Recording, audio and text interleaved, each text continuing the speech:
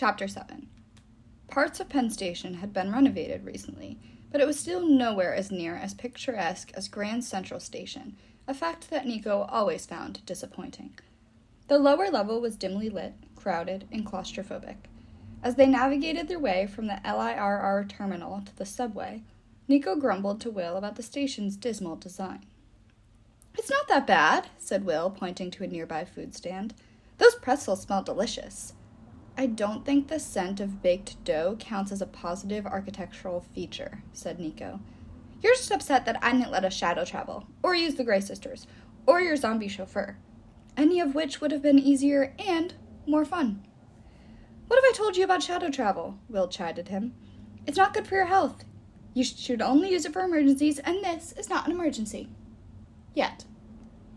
As soon as he said this, a woman who was definitely a tourist walked straight into him, spilling her iced coffee down the front of Will's shirt and jeans.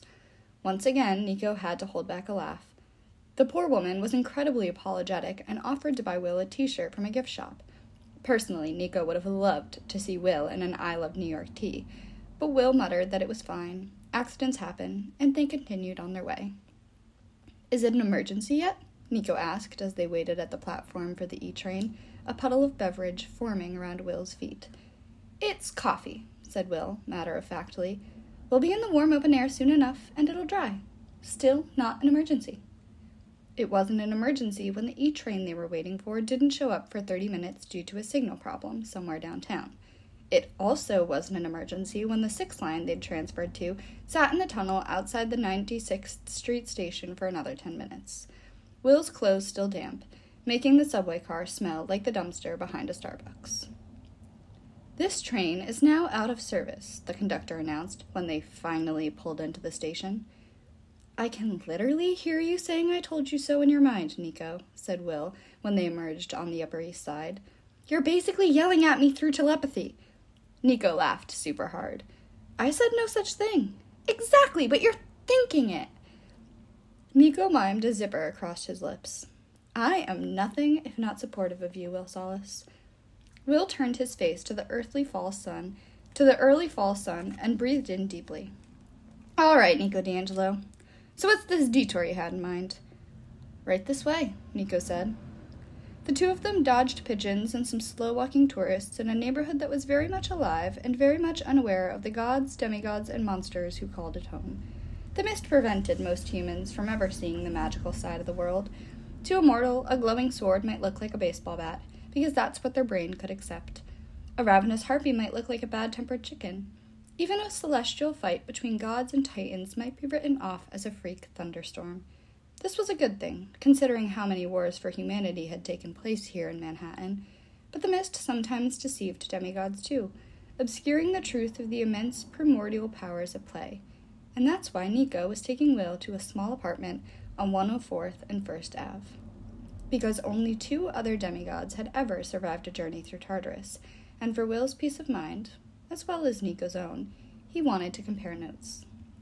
Will did not figure out where Nico was taking him until they were in front of the building. Then he stopped cold. "What are we doing here?" he asked. "Recruiting Percy? I thought he was in California." Nico scowled. "Not recruiting him. Hades, no. I wouldn't dream of that. He more than deserves time off." "Then, you'll see." Nico led the way inside and up the stairs. When the apartment's front door opened, Sally Jackson smiled, her daughter Estelle firmly attached at the hip. "Hello, boys. Been a few months since I got a demigod visit," she said, and Estelle cooed. "Come on in." It was strange being in Percy's home without him. Sally sat Estelle in her playpen and then headed for the kitchen. She returned with a plate of blue sugar cookies. "You know," she said, setting them down on the dining room table, "I could make cookies in any other color, but it's mostly habit at this point." "Thank you, but we don't want to put you to any trouble," said Will. He glanced at Nico. "Do we?" "No," said Nico, though he considered Sally's cookies a really great kind of trouble. "I just wanted to contact Percy and Annabeth, and I thought, well, this might be the best place to do it from." "Contact him?" asked Sally, taking the empty chair across from them. "About what?" As best as he could, Nico briefly summarized the story of Bob and the prophecy. Sally turned down a corner of her mouth. You're not thinking of asking Percy to go with you, are you? Because he's just gotten settled into college, and this is the closest thing to normal he's... Not at all, Nico cut her off. I promise. Good. Sally crossed her arms over her chest. Because I would never want Percy or Annabeth to have to face that place again. You shouldn't go either, dear, no matter who is in danger. It's different for me, Nico assured her. As the son of Hades, I know my way around, but Will leaned back, understanding dawning on his face. Oh, I get it. You want me to talk to Percy, so he can discourage me from going. No, Nico protested, though maybe that thought had been in the back of his mind. But I know you're nervous about it, and you worry I'm underselling the danger, so I thought it might help to hear from someone who isn't related to Hades and who still survived Tartarus. Barely, Sally murmured. Percy doesn't tell me the details of everything he's been through. I think he believes he's protecting me, but I do know that his worst nightmares are about Tartarus. Will gulped. Wow, this is already helping so much. Nico tried to push down his rising frustration. Will, just talk to Percy, okay? Will managed to smile. Yeah, of course. It'll be nice to see him. And Annabeth, too, if we can. Wait, how exactly are we contacting them? Iris message? Nico turned to Sally. I was hoping you might know their schedules. I don't want to send them a glowing hologram while they're in the middle of a lecture or something. Sally smirked. I'm not saying I have their college schedules memorized, but at this time of day, West Coast time, I imagine they're both at Percy's dorm, hopefully studying for their English exam. Perfect. Nico pulled a golden drachma out of his pocket. Next question, Miss Jackson. Do you have a standard way of sending him Iris messages? Like, so I don't have to spray water all over your apartment? Very thoughtful, said Sally. I have just the thing. Come on. She gathered up Estelle and led them down the hallway, Nico and Will both grabbing some cookies on the way. They ended up in Percy's old bedroom, which, again, Nico found very strange. He remembered years ago, coming in through that fire escape window and, to his surprise, being offered some of Percy's birthday cake. It had been one of the first glimmers Nico had ever felt of true friendship. Here we are, said Sally, gesturing to a contraption on Percy's dresser. Will laughed with delight. That's actually kind of brilliant. Nico had to agree. Percy had rigged a humidifier next to a desk lamp, so when Sally turned it on, a veil of steam bloomed upward, the water droplets breaking the light into shards of color. Just what you needed to ask a favor of Iris, the rainbow goddess. Nico held up his golden drachma. "O goddess, accept our offering," he prayed. Then he tossed the coin into the steam, where it promptly disappeared. "Show me Percy Jackson at New Rome University." Seconds later, a familiar face took up most of the image of the Iris message. Percy's green eyes looked like blotches of algae floating in the steam. "Nico?" he asked. Then he stepped back and took in more of the scene. "Mom, is everything okay?" Estelle squealed with delight at the sound of her brother's voice. Sally laughed. "Yes, Percy, everything's fine. Your friends just stopped by for a visit." From what Nico could see in the background, Percy was indeed in his dorm room. There was a small, unmade bed to the left, and a desk covered in books and papers. Percy himself looked somewhat disheveled, too. "Nico," said Percy. "Oh, man, it's good to see you." Annabeth loomed into view, pushing Percy out of the way. "What's going on? Do we need to come fight someone?" Then her expression brightened. "Oh, hey, Nico. And is that Will? Will Solace, how are you?" "We're good," said Will, beaming. "How's college life?" "Shockingly normal," said Annabeth. "Aside from the stray monster or two, the biggest worry we've had is getting to class on time." "Only I seem to be having trouble with that," grumbled Percy.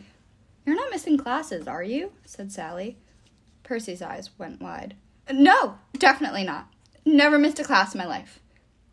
"Didn't you set your high school on fire once?" said Annabeth. "I bet you missed class that day." You know that isn't what happened. They were in poolside. How was I supposed to know that Hecate was setting me up?" Annabeth smirked at the others. "He's so easy to wind up." Percy grunted. "Anyway," he said, peering at Nico and Will. "What's up?"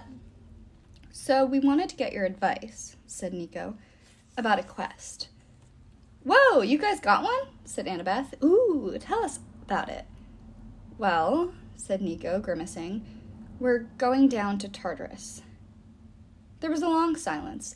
If it wasn't for Annabeth and Percy blinking, Nico would have believed there was some type of problem with the iris message connection. They'd recently gone almost a year without magical communications because of the evil triumvirate, so it wasn't like that was impossible. Still, Nico should have anticipated the reaction. Finally, Annabeth turned to Percy. He said Tartarus, right? Maybe it's a quest for tartar sauce, Percy said. Something low stakes and delicious. Yeah, I'm going with that. Annabeth looked back at Nico. So, a tartar sauce quest. Good for you. Goes great with fish and chips. Come on, guys, said Nico. I'm being serious. Oh, we know, said Annabeth. So are we. You should definitely take up a tartar sauce quest. Maybe consider a nice lemon aioli. That could be exciting. Annabeth, please, Will began. I saw a kid in the dining hall the other day mix every condiment available into a masterful nightmare of a sauce, said Percy. He called it the explosion. Because it would be an explosion in the mouth, said Annabeth. Makes a lot of sense. Nico groaned, and Estelle giggled in her mother's arms. Sounds like you all need to discuss this among yourselves, said Sally, bouncing Estelle gently on her hip. There's nothing to discuss, said Percy. Love you, Percy, Sally called out. Stop missing classes. There was another awkward bout of silence once Sally and Estelle had left the room. Nico sat on the edge of Percy's bed. Will and I are going whether we discuss this or not, he said. I was hoping you two could give Will something in the way of advice so that the journey isn't as hard on him. Annabeth shook her head. It's Tartarus, Nico. You almost lost your mind there once. We weren't even in Tartarus for that long, and it nearly destroyed us. I practically lost myself in that place, said Percy. The things I saw, the things I did. He shuddered. I still have nightmares about Eclise. Well, this definitely doesn't make me feel any better, said Will, plopping down next to Nico. And you two are willingly going there? Said Annabeth, her voice pitched high. What is this quest? What possible reason? Bob, Nico shouted, louder than he'd intended. I'm going back for Bob. Now it was Percy and Annabeth's turn to look uncomfortable. Percy closed his eyes for a long moment. Oh, Nico, he said. I'm sorry. I know this is going to sound terrible, said Annabeth, but I wasn't even thinking of him. Gods, how could I forget? Will reached over and grazed the back of Nico's hand with his fingertips. We know this quest is a bad idea, but there have been some developments. Nico, tell them. And so Nico did, as carefully as he could. When he recounted his most recent string of nightmares, the voice calling for help, the apparitions all telling Nico to listen, Percy and Annabeth became visibly upset. We shouldn't have left Bob down there, said Percy softly. I knew this would come back to haunt us one day. I suspected it would too, said Annabeth. But why you, Nico? I mean, no offense, but wouldn't Bob reach out to me and Percy as well, since we were the ones who saw him last? Nico didn't answer, though one theory lurked in a dark corner of his mind. Maybe because Bob thought I would help, but he wasn't sure about you two. Will seemed to pick up on his brooding thoughts. He hooked his finger around Nico's. Guys, I agree it's troubling that this prophecy seems geared only for Nico. We don't know what Bob's situation is. We don't know if this is some kind of trap. I don't care if it is, said Nico, because Bob is really in pain. I know it. I need to do something to help him. We can't leave him down there to suffer. Will squeezed his hand. Exactly. We have to try. So if there's anything you guys could tell us that might help. Percy's gaze became unfocused, as if he were staring into the past. Well, Bob is a former Titan. That means Tartarus itself doesn't affect him the way it does us. At least he has some mental protection against the place. If he survived the battle with Gaia's minions... Nico could tell Percy was grasping at reasons for optimism, but they all knew Tartarus was the bleakest, most dangerous, most toxic environment in creation. Even if Bob had some resistance, even if he wasn't a mortal being. There were plenty of things down there that could make a Titan wish he could die. Nico was beginning to wonder if this Perciveth pep talk had been such a good idea after all. Is there any protection I can bring? Will asked. He let go of Nico's hand and rummaged through his knapsack. He pulled out a sun globe. I do have this. Why would you need... Annabeth began. Oh, duh. Child of Apollo. That's actually really smart. Percy frowned. Yeah, no sunlight. I didn't consider that. Tartarus is going to be worse for you than anyone else. When Annabeth gently slapped his shoulder, he winced. What? I'm not wrong. Will's whole body seemed to deflate. So there's nothing else I can do? Now, wait a second, said Annabeth. That's not what either of us said. In fact, I would say that you and Nico have one big advantage. Percy nodded. You two have each other. Nico squinted at him. Okay.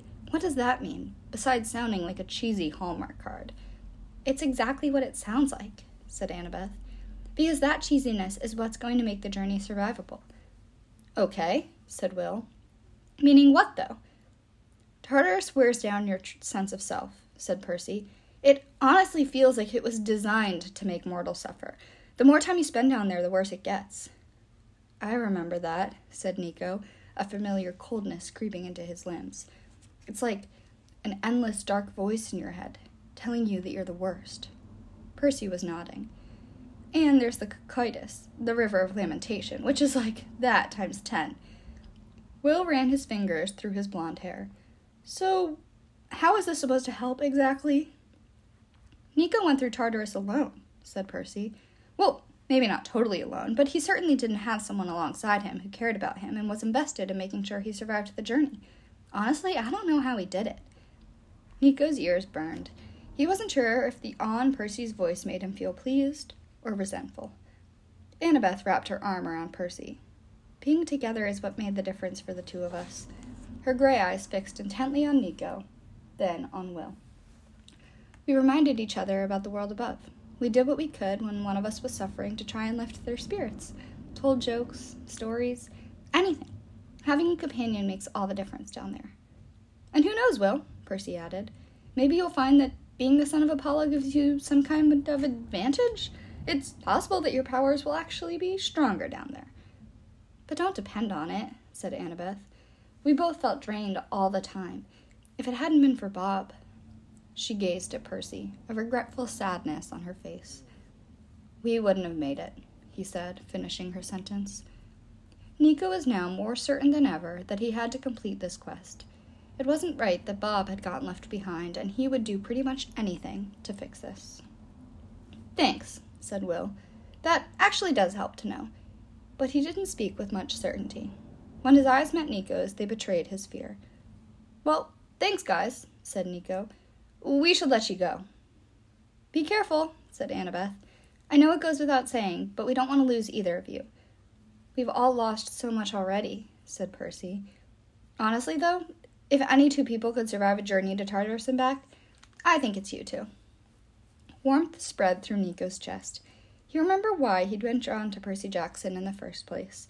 Like Will Salas, Percy had an inexplicable, stubborn faith in other people. Thanks, Nico said. That means a lot, coming from you. One last thing, said Annabeth. I don't know if it's possible, but see if you can find Bob's cat. Small Bob! Exclaimed Percy. Oh man, I hope he survived too. A cat? Said Will. Not just any cat, said Annabeth. He's a Spartos, created from the fang of a saber-toothed tiger. He looks like a calico cat, but he's so much more. Bob and that cat were inseparable, said Percy. Bring them both home if you can. We'll do our best, said Nico, nodding. Promise. They said their goodbyes, and the iris message faded. Will and Nico sat in silence for a few moments before Sally Jackson returned. You get what you needed? Yes, thank you, said Will. I take it Percy couldn't talk you out of it? Asked Sally. He tried, said Nico. You would have been proud. But we're still going, Will said, and Nico heard resolve in his voice. Sally Jackson sighed. Well then, you boys want some snacks for the road? Nico got the sense that this wasn't the first time she'd had to deal with the despondent demigods in her home. She seemed unfazed by it all. Will helped her pack some blue sugar cookies in his bottomless knapsack while Nico wandered into the living room. Displayed on the bookshelf were various photos of Percy through the years. Nico picked up one of a young Percy, maybe 8 years old, standing next to his mother, arms around her waist, his mouth open in a wide smile. They looked to be in Central Park, and snow was falling around them. Sometimes I need reminders of the normal good times, said Sally as she came up behind Nico. What with all the chaos in our lives, Despite it all, we actually did get to do some fun family stuff together. Nico turned to her. You're not afraid? What do you mean? All this talk here today. You didn't bat an eye. Doesn't it ever freak you out? It has, she acknowledged. And I've seen some terrible things. But there were certainly moments when I wasn't sure my son would come back. He disappeared for months that one time, remember? Nico nodded. Yeah, I was the first half-blood camper to find him in Camp Jupiter, after he was swapped with Jason Grace. But at the same time, he's part of something wonderful now, and honestly, that makes it easier. Part of what? Asked Will, rubbing blue crumbs from the corner of his mouth. Did you leave any for me? Nico asked. Will just smiled. Percy's part of a great big family, said Sally. He's got friends like you and Will and many others across the globe, and all of you, at a moment's notice, would do everything in your power to save the people you love. What more could a mother ask for? As Will and Nico left Sally Jackson's home, Nico kept thinking about Sally's words. Family. I guess Camp Half-Blood is basically one big super dysfunctional family, he thought. He wasn't sure what awaited him and Will in the coming days, but he grabbed Will's hand as they walked back to the subway. If they were going to survive Tartarus, then it was time to believe what Annabeth and Percy had told them. They'd have to do it together.